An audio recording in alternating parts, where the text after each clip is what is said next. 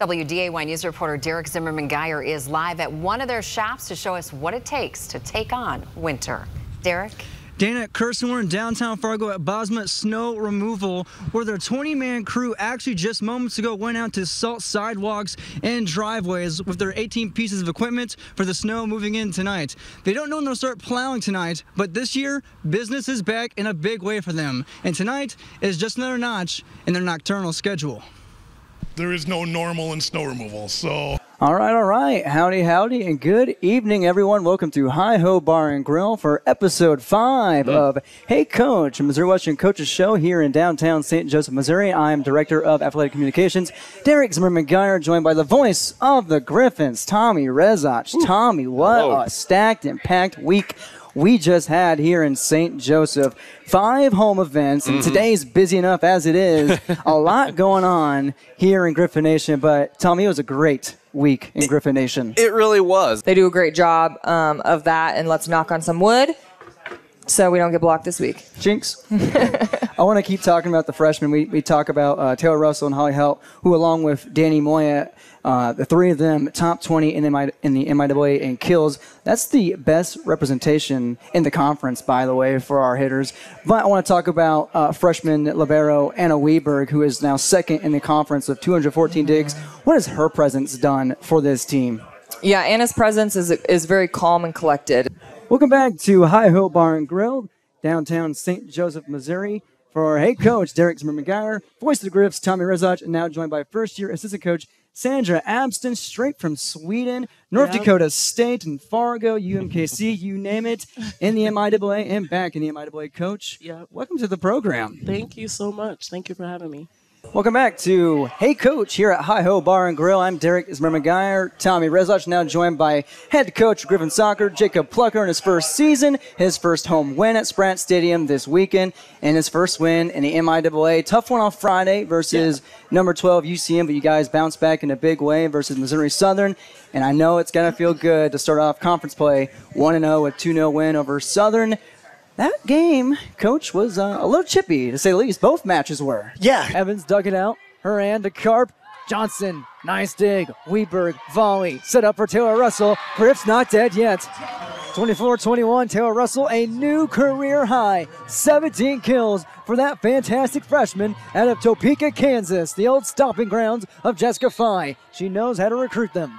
Help to tap her over, and what a round we've got going here. Far side, a teardrop, another dig, another pancake from Weberg. Johnson gets it across. McMullen tries the hand on the near side again from Headland. Picked up by the Griffs. Loy, attack, back row dig from Stevenson. Back set to Limbach to Brody. Weberg sets it up for Taylor Russell, who's got 21 kills.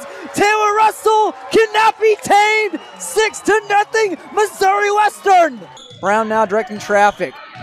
Guarded by Julius, and it gets a screen from Quick, drives inside, now back. Oh, what a move. Puts it in. Absolute money for 2 by Tucker Brown. He's got 20 points, and he is public enemy number 1 tonight. Kevin McKinnon puts 2 up on your Patriot Field scoreboard. Central Cass leads 2-0, 6:48 first quarter. Here's the top of the line, 3 from the top of the key. Casey Werner puts it in for the tray. Kendrick leads 5-2 with Smith now spinning inside into traffic. Counting a foul! Deconte Smith pumped and looking to pump up the scoreboard here at Ed Weary Arena. She goes for the 3-point play. Werner now glides to the top. Now to Shear, hands it off. Luke Shear now left corner, McClellan. She's guarded by Holzer, gets the screen from Abigail, now drives inside left side. She's denied! Get that out of here! Deconte Smith again with the block. Oh my goodness! Back to Central Cass. Richter running the floor. Deconte Smith left wing. She won't pull up. She goes lead, top of the key, 3. Bang! Tipped away by Fryer and Johnson. Turnover Central Cass for 5th of the 4th.